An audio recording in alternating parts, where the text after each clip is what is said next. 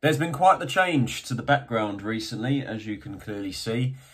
Unfortunately, I can't really say the same about my football club. Another season in League One came to a close on Sunday, a 2-2 draw away at Cheltenham Town. Frustrating to lose the lead of the game off very late on when we were ahead, obviously.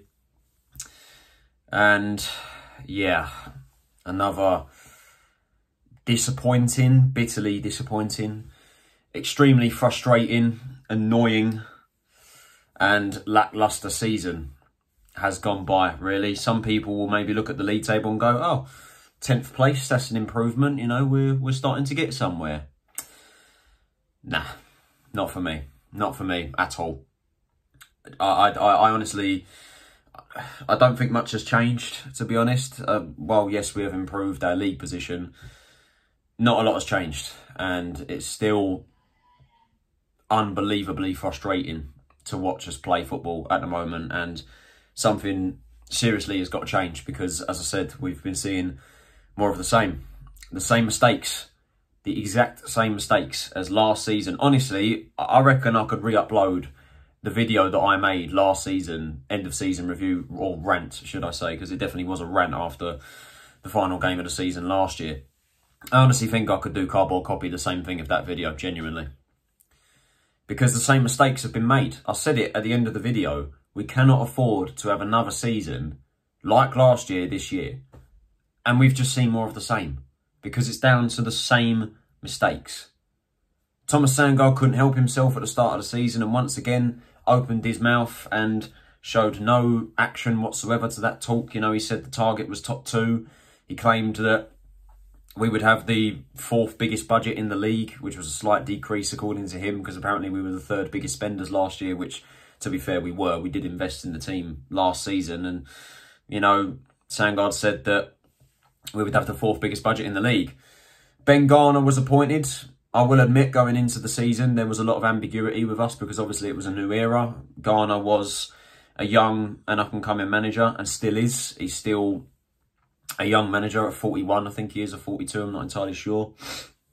Come off a very impressive spell at Swindon, considering their circumstances last season in League Two. His CV wasn't exactly huge, and on that CV it had a very, very disastrous term at Bristol Rovers.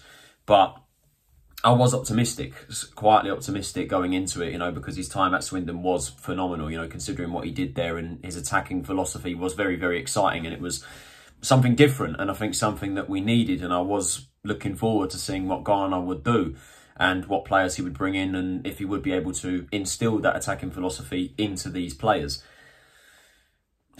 And as we all know, he was sold a dream. He was absolutely sold a dream. Sandgaard wouldn't even spend a penny in the summer. A lot of players came in from League Two, 3 of which coming in from Garner's club Swindon, which was to be expected. You know, a manager, obviously, if he gets on with the players that he's had previously, obviously he's going to bring them here. You know, we get Owen O'Connell, we get Mandela Regbo, we get Joe Wallacott, Conor McGrandles from Lincoln, I felt was a good signing at the start of the season. Had a good spell at Lincoln, I felt was going to offer a lot to midfield. Stephen Sessegnon impressed at Plymouth last season. Jack Payne, good experienced midfielder, good experienced attacking midfielder, one that I felt we needed. Jez Raksaki, of course, we all know how good of a season he's gone on to have, considering it was his first professional season, his first game in men's football. The boy has been a joy to watch this year. He's been absolutely incredible. But the lack of investment, and keeping a decent amount of players that last season were part of arguably the worst season this club has ever seen. 21 defeats in League One we had last year. The most amount of defeats we ever recorded in the 3rd tier in a single season. That has to go down as the worst season. Quite a lot of the players going into the opening day against Accrington were there. You know, we kickstart the season. Garner gets, I think, 2 wins in the first opening 12 games of the season. You know, not a lot of change. Not a lot of change at all. You know, there were some good results in there. Obviously, the win over Derby and the 5-1 thrashing of Plymouth Argyle, who bizarrely have gone on after that game to go on a ridiculous run, have a brilliant season and go on to win the league. Deservedly so as well, winning the league as Centurions. Congratulations to Plymouth. But You know, we had those 2 good results in there, but ultimately it was just a case of us being underprepared. You know, we didn't sign enough players. We didn't sign enough quality players into the team, and our recruitment team, once again, showing how much of a shambles they are.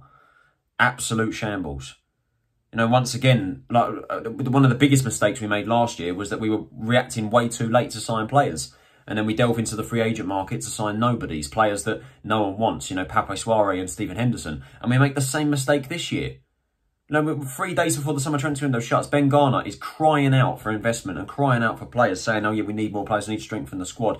You know, we didn't have another left back. We didn't have a left back. Period. You know, we had Stephen Sessegnon, who was playing out of position or played very well in that position, but still we didn't have an actual left back. We didn't have a striker. We didn't have a centre back, and our recruitment team realised 3 days too late, 3 days before the deadline. Oh no, we need to get these players. Macaulay Bonne is the top of that list for a striker target. We failed to sign him. And then we go, all right, do you know what? We don't need a striker. We'll just stick with Miles Lieburn and the injury-prone Chuckson Eke and the inexperienced Daniel Kanu. And then we delve into the centre-back department to look for a free agent that no one wants, and we end up with Terrell Thomas. Underprepared and massively, massively lacking quality. And it showed, you know, 2 wins in the opening 12 games. Obviously, after that, we won 3 games on the bounce. Exeter, Pompey and Shrewsbury, I want to say. Yeah, I think it was. Some good performances in there. And then that's followed by an 8-game winless run. And naturally, when results aren't going your way in this business, in this industry, the manager is the first one to blame. And I still think even now, even after he departed the club, and we've obviously gone on a decent improvement since then under Dean Holden, but I still stand by it. I think Ben Garner was sacked at the wrong time. He should not have been sacked. I felt he did not get the time or the chance to rebuild this club, which his 3-year contract that he signed when he joined us, who we paid Swindon off for, by the way, and gave him a 3-year contract, suggested that he would get that time. And he didn't. Would you say that Ben Garner's time at the club, you know, did he bring attacking football? Yeah, on occasion, but would you define Garner's time as playing attacking football? No, you'd have to say no. But you can only do so much with the hand that you're dealt, and you can only do so much with the tools that you're given. And we have to say that Garner's tools were very worn down, shall we say, or just non-existent. They just weren't there. You know, you got a recruitment team where the director of analysis is the owner's son, who is just as inexperienced in football as I am. The geezer knows absolutely nothing about this industry, and the same with his dad. Same with the owner. Steve Gannon's lost the plot. He's not brought a single decent talent to the club since Conor Gallagher and Josh Cullen. You could argue Raksaki, but I credit Raksaki to Ben Garner's connection to Palace. Ultimately, Garner was sold a dream coming to this club.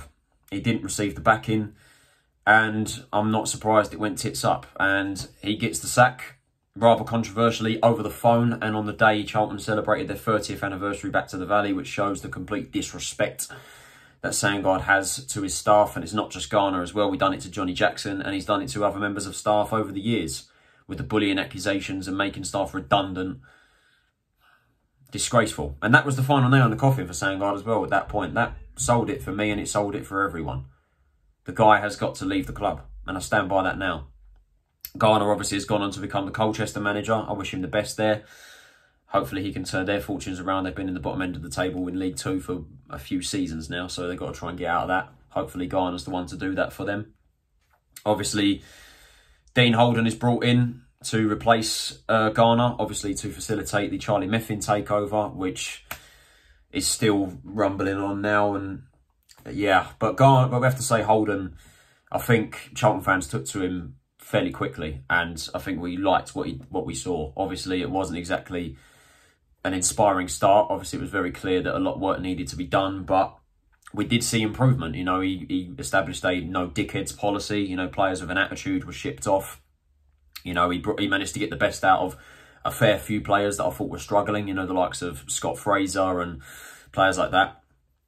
Obviously, Raksaki and Lieburn, I think, shone under Holden, and quite a few more players as well managed to pick up their act.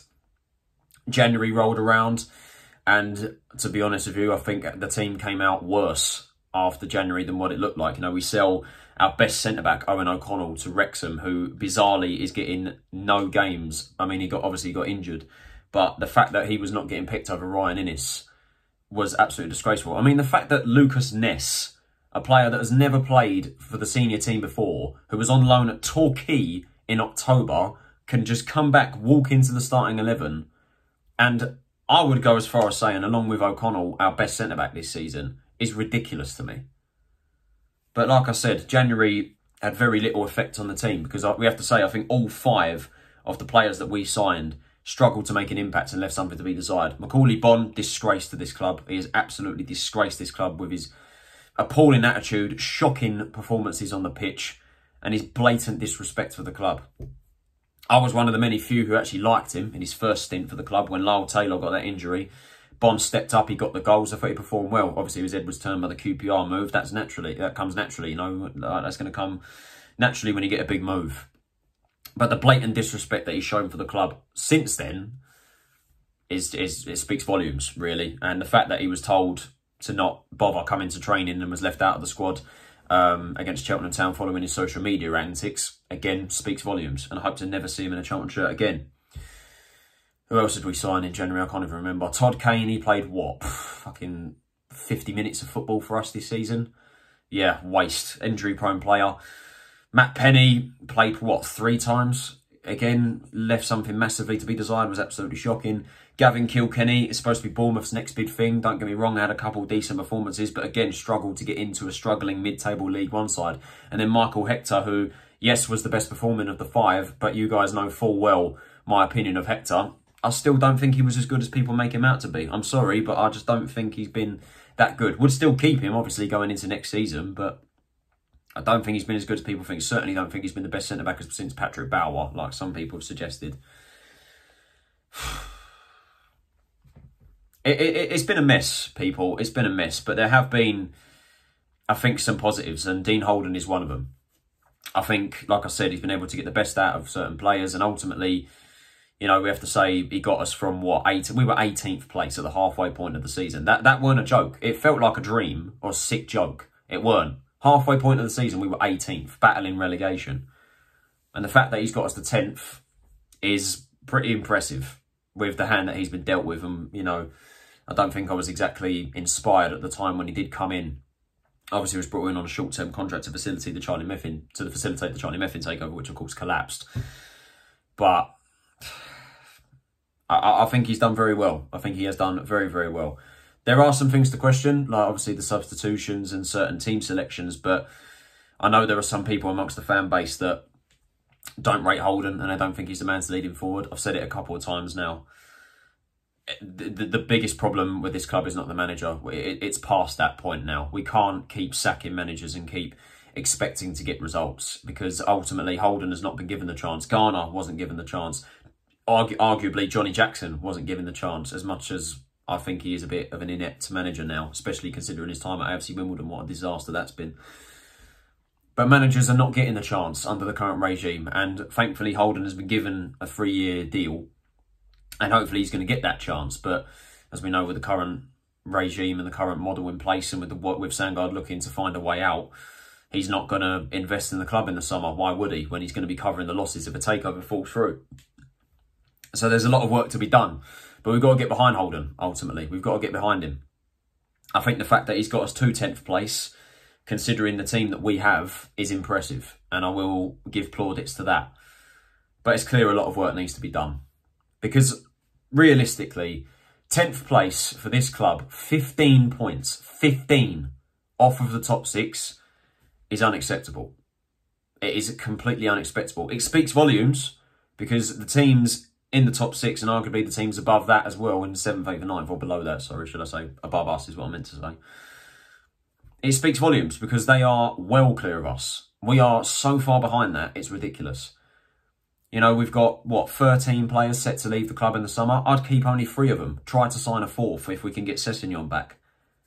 Like, we need a hard reset, but that's what we've been doing for years and years and years. The squad looks like unrecognisable per season, except for the past 2 seasons, because we've kept the core of players that have failed us for season after season. Some of them have got a stinking attitude, like the likes of Macaulay Bonne and Alex Gilbey. Inconsistency has cost us massively this season. We've got the same amount of defeats as we have wins, 16, 14 draws. scored a lot of goals. Now, I think we were the 6th highest scoring team in the league, but considerably the worst defensive team in the top half of the table. It's that inconsistency. The prime example of it. How do you beat Shrewsbury Town 6-0 at home, thrash them to pieces, and then a fortnight later lose 6-0 to Ipswich? Don't get me wrong, Ipswich are a fantastic side, and deservedly so have gone up. But how do you do that? How? Like, that just shows our inconsistency. We can't string results together. You know, we win one game and we lose one. You know, the fact that the players, you know, try to say, oh yeah, we need to bounce back, and then they bounce back and they cup their ears to the fans and they big themselves up on social media. The next game they go and lose to Morecambe. Like, do you know what I mean? It's just that needs to stop. And unfortunately, I think under the current regime, I don't think there's going to be much change. Because like I said, Sandgaard very clearly is looking for a way out. In my opinion, I think he's looking for the highest bidder to try and compensate for the losses that he's had for this club, because he's lost a lot of money while owning this club. Much of that, I'd say, is his own fault, because he's just been too stubborn. He's let his ego get in the way. He's let his stubbornness get in the way. And he's realised his mistakes far too late. You know, with the whole Charlie Meffin situation, don't get me wrong, I'm very glad he's turned them away, because I don't want Charlie Meffin anywhere near this club. The Mark Spiegel situation, I don't really know what's going on with that. Apparently, he was supposed to get a deal done, what was it, a couple of weeks ago, Friday, and then it fell or hit a roadblock, and apparently there's rumours suggesting it's fell through. Allegedly, the deals are still carrying on, and then there's a couple more groups interested. I think there's the Turkish lot are back in.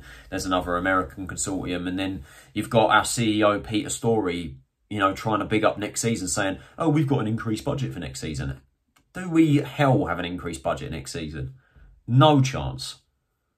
Now, I'm just sick and tired of this ownership just bigging it up and showing no action whatsoever. How are you going to sit there and say we've got the biggest, well, not the big, I was about to say we've got the biggest budget in the league, no chance. We've got an increased budget for next season. You cannot tell me that we will have an increased budget, because everything that you've said has not been acted on. It's as simple as that. And this isn't me having a dig at Peter Storey, but obviously he's employed by Sandgaard and he's adapting what Sandgaard has done throughout his time at the club. Sandgaard has been all talk, no action. Simple as that. And he's realised his mistakes way too late. You know, bringing in a CEO, bringing in other, you know, members on the board, like the likes of Andy Scott. And to be fair, he didn't even bring them in. You know, Charlie Meffin brought them in to facilitate the takeover. And what a fantastic job they did, by the way. Andy Scott coming in to help the recruitment team out, and you bring 5 players to the club who've had very little effect on the squad whatsoever. Of course, not spending a penny. The only penny we did spend was the left-back from Ipswich, who allegedly was the best player Motherwell had, which speaks volumes, to be fair. Coming down from the SPL to League One, and you get a centre-back playing in his position. A right-back as well with Sessegnon. Sessegnon obviously played very well, but...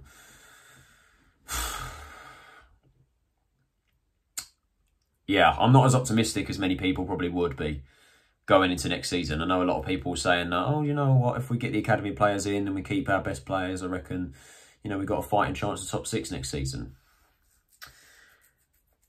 A lot of work needs to be done. I mean, for starters, our player of the season, Raksaki, who has been an absolute joy to watch, regardless of him being Palace. He's been absolutely exceptional this season. He's leaving. That's 15 goals from the squad already. If Miles Leaburn goes, that's another 12. You know, we've got other key players as well. We've got Blackett-Taylor, we've got Dobson. As much as I've slated Fraser this season, he's also been impressive this year. Sessegnon leaving. Hector, who obviously on paper is a fantastic player and shouldn't be playing at League One level. Don't think he's been as good as people make him out to be, but you know, we're losing a lot of players. And the players that are staying, a couple of them are decent, but most of them are the same group of players that have let us down for 2 seasons. I think it's at this point now for next season where I think us fans are more interested as to who leaves the club rather than who comes in, and rather than who we keep, because we need to be brutal. As simple as that. We need to be brutal because these players have failed us for 2 seasons now, and we need to move past that. And we need to be brutal, and we need to see some investment, because it's been made very clear after this season, if you don't invest in the squad and you have a recruitment team that cannot do their job properly and go searching in Poundland for League 2 players, you know it ain't going to work. Full credit to Dean Holden, as I said, to get us into this position, but it's another unacceptable and frustrating season. And no wonder season ticket sales are plummeting. No wonder that the priority sale or the early bird pricing has been extended because the sales are so low. No wonder. But no wonder why fans are not willing to put a penny into the club and not go to see their team. I myself am seriously considering not renewing my season ticket. To be fair, as much as I took myself out of it, I probably will get one. But no wonder fans are turning their backs and not coming away, because we're not inspired. We're not inspired by what we're seeing, and we're not inspired by what we've been seeing for the past 2 years. And unfortunately, as much as people will be optimistic going into next season, I'm not. I'm optimistic with the manager, Dean Alden. I'm excited to see what he can do next year. But ultimately, the guy can only do so much under the current regime. Because right now, the takeover just needs to go through. At this point, honestly, it just needs to be done. Because we know full well Sandgaard is not going to fork money into the club for investment next season, when he's going to be covering the losses if a takeover falls through. It just needs to happen, and we need to be quick, we need to be aggressive, we need to be brutal in the transfer window, let players go, and we need to be acting quick to sign some free agents available. Because realistically, I think that's all we're going to be signing, as well as loans. There's been some positives with this season. Raksaki, as I said, joy to watch. Miles Leeburn has been a star boy. Watching him break into the team and stepping into his father's shoes has been fantastic. Dean Alden's been a huge positive. Manchester United away, one of the most unbelievable experiences of my life following this club. We've had a couple good results in there as well. Doing the double over Pompey, smashing Plymouth 5-1, thrashing Shrewsbury 6-0. But there's also been some lows, some very big lows. And lows that have been repeated, which we couldn't do after last season, that we have done. This is our 4th consecutive season in League One now that we're now heading into. We can't be putting up with this any longer. We cannot be stuck here any longer, and it needs to change. Thomas Sandgaard has to go, as simple as that. He has to leave the club. He's got to go. His stubbornness has completely ruined his legacy at this club.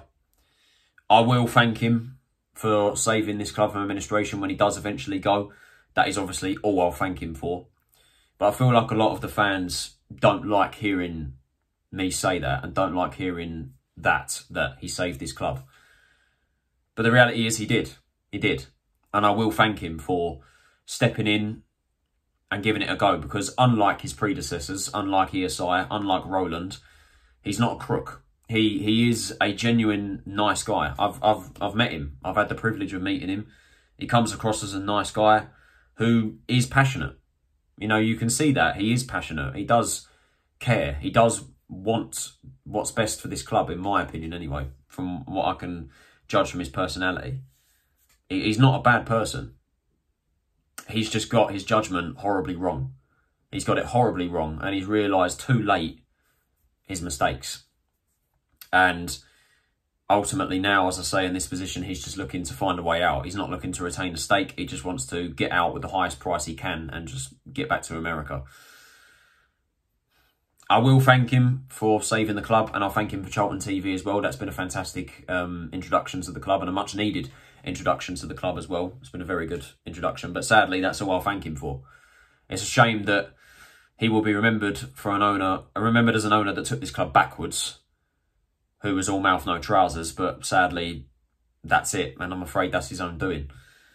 And right now, he just needs to shut up shop, leave the club, pass it on to someone who hopefully has the club's best interest at heart and has the fans' best interest at heart, gives Holden the backing, and we go into next season, hopefully, as a competitive League One side. But at the moment, people, I can't say I'm that confident. I can't, under the current regime. I know some people are optimistic, but I like to think I'm a realist. And in my realistic mind, I don't think we'll be any different from next season, possibly even worse. But let's see how it goes. It's going to be a very interesting few weeks. I suspect the retain list is going to come out very soon. Very interested to see who we keep and who is going to be moved on. And yeah, the summer preparations begin now before pre-season. We need to identify our targets, and we need to bring in players that are going to want to fight and are going to want to be at this club. But ultimately, we've had another disastrous season, another bitterly disappointing season. 10th place, mid-table once again. 4th season in League One coming up. And hopefully, I'm holding out all hope here that we can push on and we can get ourselves a good season under our belt. But like I said, I'm not holding out. Well, I'm not massively confident, but there's a little part of me that's really hoping that we can. But in Dean Oldham we trust, I suppose, eh? So that is it for this video, guys. Hope you guys did enjoy. If you did, can you possibly leave a like, subscribe if you are new to the channel, turn on post notifications so you're notified of every time I upload a new video. What do you think of our season? Let me know in the comments below. I don't think you probably need to tell me. I think I probably know full well what you guys think. I do plan to get a lot more videos out. Obviously, we've got reacting to my League One predictions from the start of the season. We'll obviously be reacting to the retain list.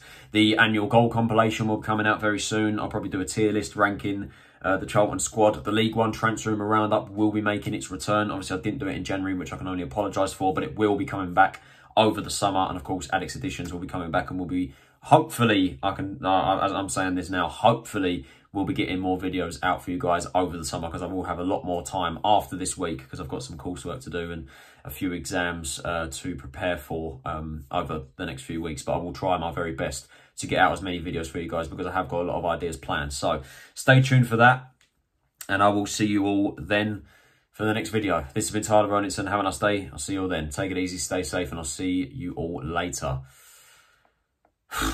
Another mid-table season in League One, and let's just hope the next season's different. Take it easy.